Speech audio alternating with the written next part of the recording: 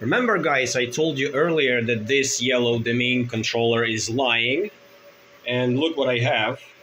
I have this specific wattmeter, and like take a look here clearly, you will see that it shows still 0, but the reality is very, very different. Yeah. Very, very different reality. And well, the thing is that Deia also is lying. I mean, this PV2, but just a little bit. Deia shows maybe 8-9 watts more than in reality it is. But Deming, this controller, shows 200 watts less than it is.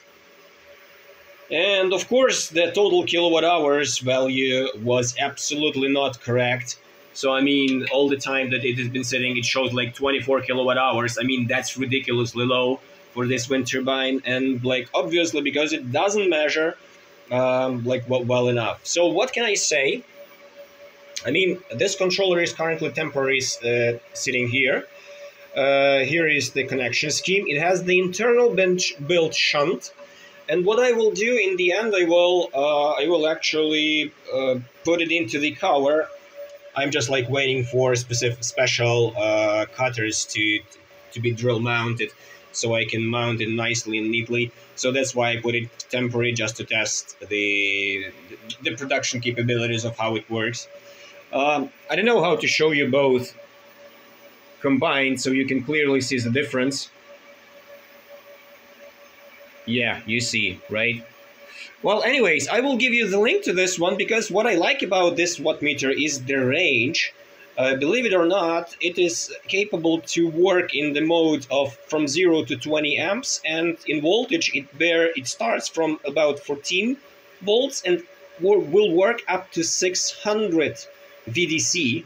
And I mean, I'm absolutely okay with this, because 550 is the voltage and 580, you see, this is the voltage once the brakes, well, first of all, the dump load, and then the brakes, the shortcut brake will engage.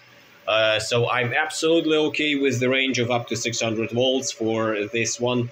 And I actually even ordered one more for my next wind turbine, which will be pitch controlled, that will be sitting on the 15-meter tower with exactly the same controller, just like the a little bit different voltage one. Yeah, anyways, let me know, what do you think? Oh, we have a nice gust, we have a nice wind, right? So, I mean, like, it shows clearly what it should be, and like, you can clearly see the difference.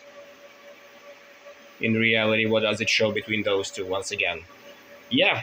Find the link to this one in the comments and in the description.